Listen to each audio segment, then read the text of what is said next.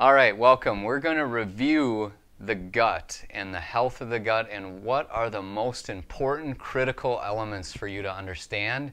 If you have gut issues and you're trying to heal your gut, how does the gut work and what are the most important things you need to know to help your gut heal naturally without medications? Maybe you're on medications and you're trying to get off of them, or you feel like you're at a dead end with your gut and you're just spinning your wheels, having issue after issue, whether it's acid reflux, gastritis, stomach pain, indigestion, malnutrition, whatever it might be. I've seen it and we help people through this. I'm going to give you an overview that summarizes the most important elements to consider when you have gut issues and you're trying to have a healthy gut. So let's dig in right here. There's first of all, from mouth, food going in to food going out, there's over 30 feet of gut tract to consider. There are critical domino effects that happen in order for you to have a healthy poop, for you to have a healthy GI system, for you to absorb nutrients, for your immune system to flourish, for all these microbes to be happy. We have to do certain things, and things have to happen in a certain order. Kind of like fixing a Rubik's Cube. There's a method, a way of doing that makes it where all sides are the same color. So we're going to start with the mouth, because there's a few things just to point out. The mouth is more than just tasting food. It's more than just taste buds. Your mouth is actually starting the digestive process. And there's certain things happening there that are critical and can work for you in helping heal your gut. One thing that we commonly recommend is a liquid herb.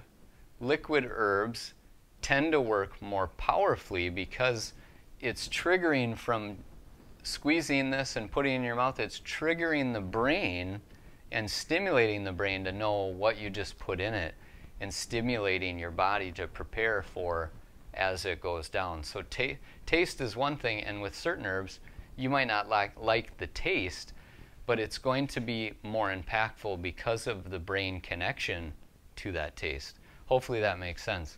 You're also going to have glands in your mouth that are going to produce enzymes, helps break down starches. And like when you salivate, thinking about pickles or something that sounds really good and you start to salivate, those are enzymes that are helping start the breakdown of food before they get into your stomach. So we're going to swallow food and we're going to start this journey of following the food down. The first organ we're going to get into is the stomach. The critical thing here that the stomach needs is an acidic environment. It needs to be very high acidic, so we need to make sure that acid is high. One of the most common things with people suffering from acid reflux, where they feel like the food is coming up here, this sphincter here that's supposed to be tight, keeping the food in, is allowing food to come up, allowing certain acid to come in. And what do we do most commonly? We'll take a Tums or an antacid of some kind, maybe it's even a prescription, to temporarily lower that to give us relief, which makes sense because if you've ever had bad acid reflux, it's painful. It can keep you up at night. I've had clients who deal with acid reflux constantly for years. They can't sleep. They're always in pain. It's piercing even through their back. So it makes sense you would want relief. And short term, using Tums, using antacids makes sense for the relief. Long term though, however, it doesn't make any sense because it's not fixing the root problem, and over time you're even lowering the acid further in your stomach. Acid is required for the start of breakdown of certain proteins and carbohydrates. The breakdown of food that happens, usually over a 3-4 hour period of time, needs and requires the acid to break it down. The stomach also produces pepsin, which also helps break down. So what do? If you don't have an ulcer in your stomach, taking acidic things like betaine HCl, which also has pepsin in it from standard process, or digestive enzymes, digestymes. This has betaine HCl in it. It also has other things we'll go over with the pancreas and gallbladder. Something like that can actually, over time, increase the acid, help you, allow you to break down the food and get it moving through your system.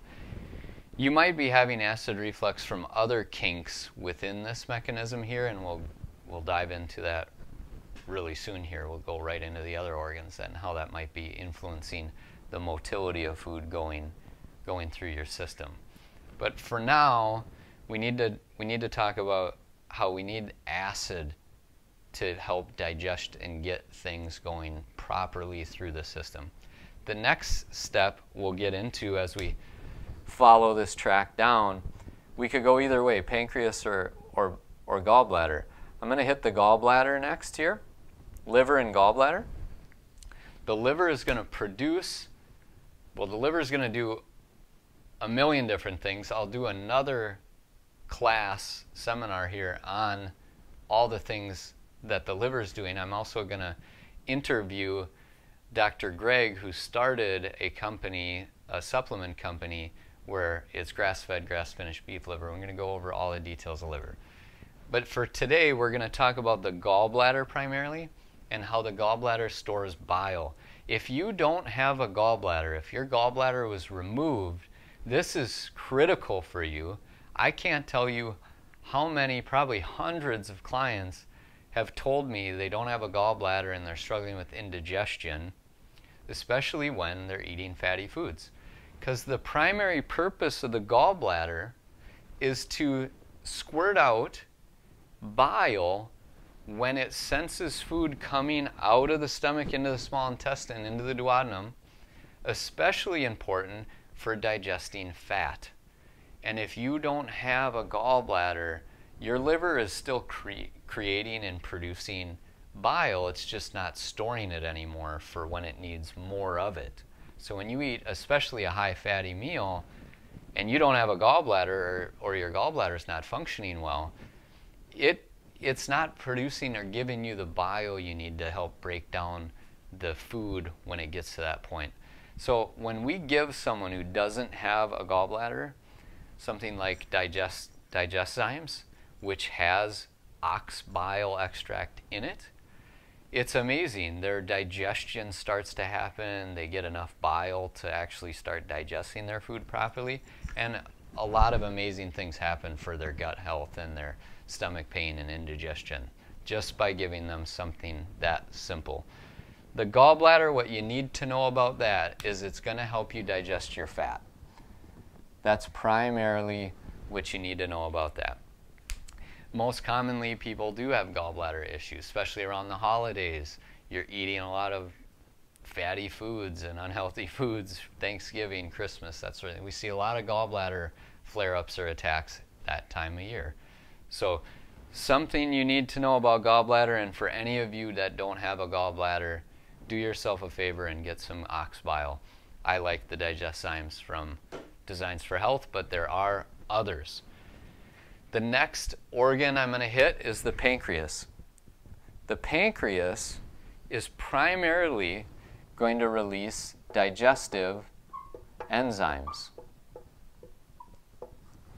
Digestive enzymes are going to help break down your fats.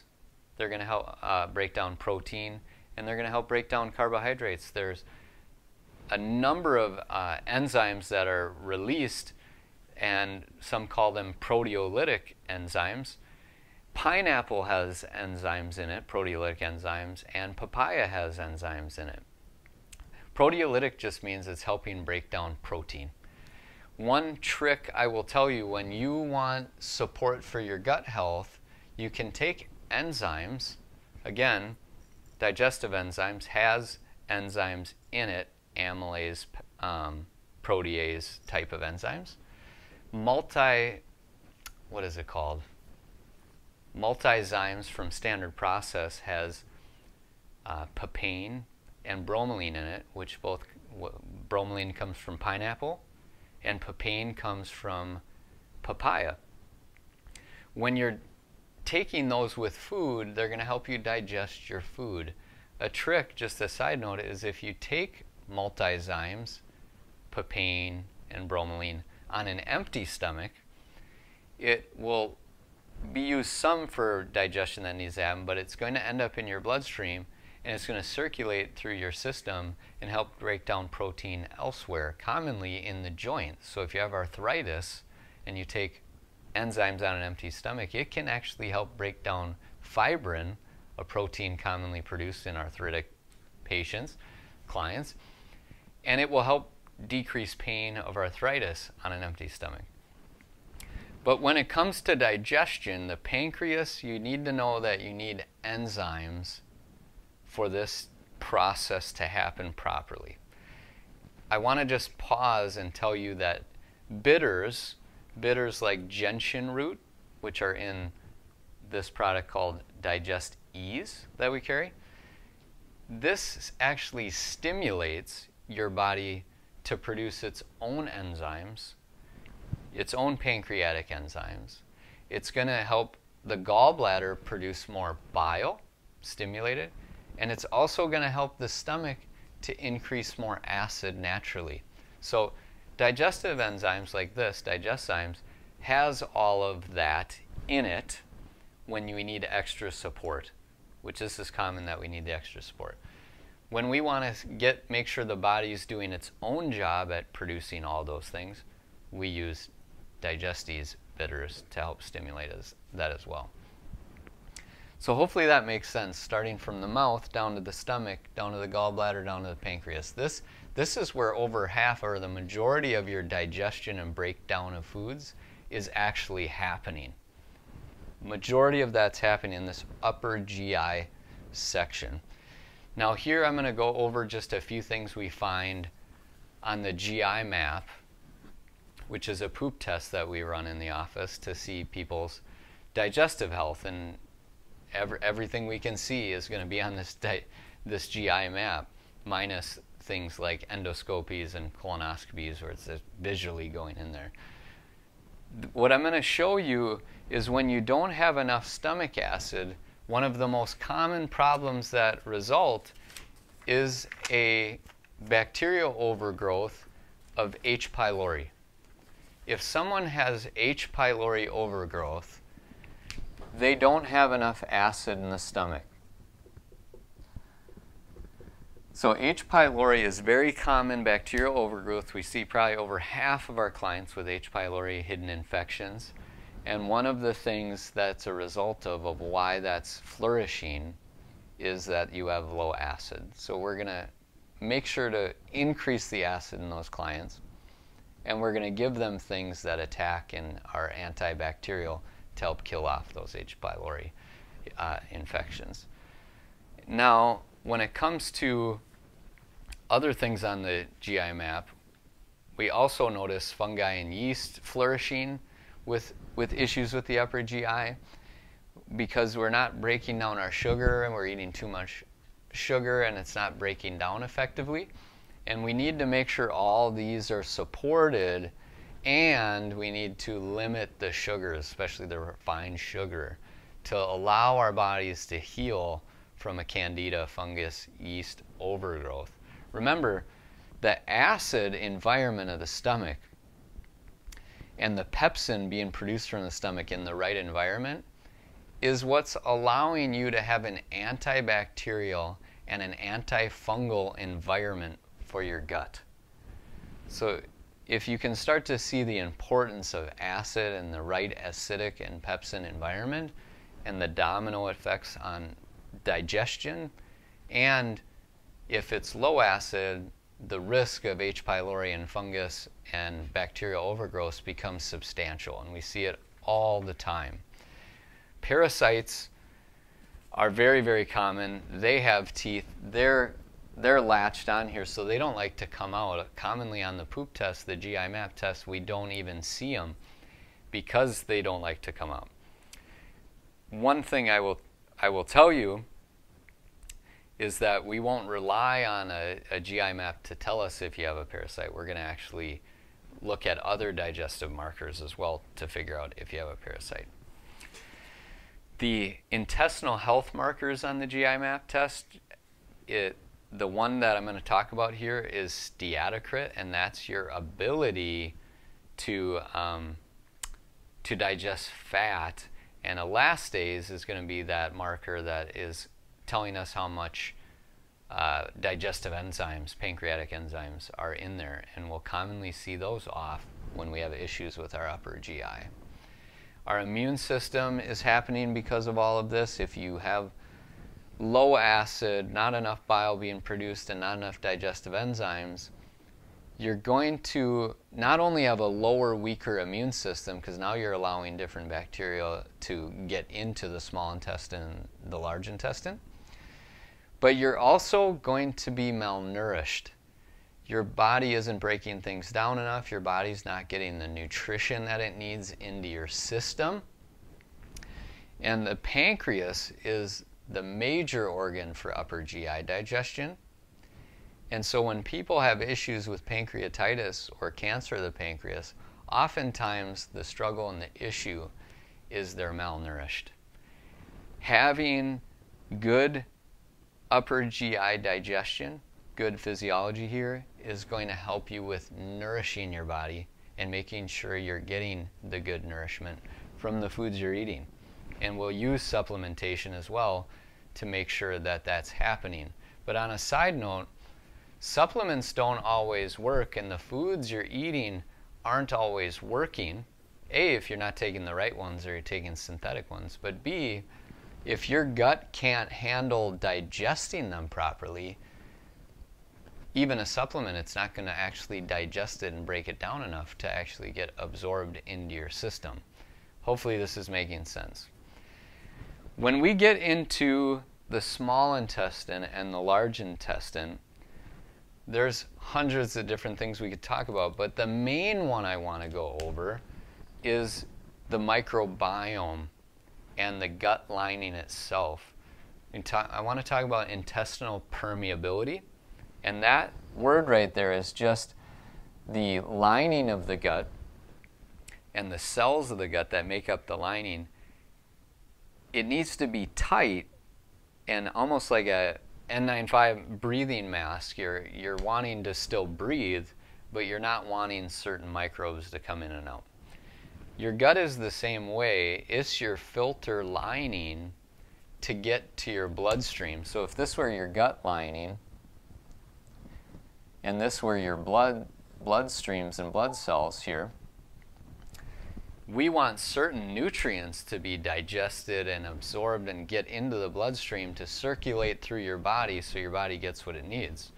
But we don't want crap and toxins and mycotoxins and bacteria to be leaking out of your gut lining and making it into your bloodstream and circulating to your brain. That is how this term leaky gut or intestinal permeability is affecting almost everything in your body. Primarily the things connected to this, though, are the gut-brain connection, and with mental health issues, anxiety and depression, and the connection with cognitive decline and gut issues with the brain. That's how it's getting there. It's getting out of the gut into your bloodstream, getting to your brain. The other thing that's happening here is that when these particles, these foreign particles that aren't supposed to go into your gut, are going into your gut, you're going to trigger two main responses here. You're going to trigger, yeah, I got room here. You're going to trigger inflammation, and you're going to trigger antibodies, which are in response to this foreign matter, and that's going to trigger an immune response. So immune response. Now, that means every time you eat all day, you're going to be triggering inflammation and an immune response. Now, if you do that for years at a time, it makes sense why people's gut issues domino effect and cause autoimmune disorders. Autoimmune disorders like MS. You have rheumatoid arthritis. These ulcerative colitis. These autoimmune disorders, research is now getting further and further and more into showing a really strong correlation between gut issues and autoimmune disorders. Of course, inflammation makes sense because your body's going to react negatively, and your arthritis is going to get worse. Your pain levels are going to get worse because of the inflammation. So leaky gut, intestinal permeability, this is a big reason that people are having health issues. If your stomach had enough acid, gallbladder was produced right, and your digestive enzymes were working right, if your upper GI was dialed in and microbes were lowered, killed those off, now you're giving your gut lining a chance to actually heal. That's really real important step and process to healing your gut naturally. That does take time for the intestinal wall to heal and tighten up. Things like collagen over time, once you get rid of and get this cascade going properly, get rid of infections, now you start getting collagen promoting things into your diet, supplement into your diet, and support the microbiome. The last thing I want to cover when it comes to your gut health and intestinal health is this word called gut dysbiosis, which is really just an imbalance of good, healthy microbiome bacteria and bad, opportunistic bacteria. So on the GI map test, we look at all the bad pathogenic type bacteria and viruses. We look at the H. pylori, the fungus and yeast, but we also test the normal bacteria, the healthy bacteria, the probiotic of the body, and we want to see if is it low or is it high. And if it's low and high and there's infections, you have what's called gut dysbiosis, imbalance of good and bad bacteria. And how do we go about healing the gut naturally when you have gut dysbiosis, when you have leaky gut and you have hidden gut infections? We start to attack what the specific infections that we find on your GI map. We start to attack that properly. We start to look at making sure your body has enough acid, your stomach, your gallbladder is stimulated and producing enough bile to digest your fat, that your digestion enzymes are working for you to help break those foods down.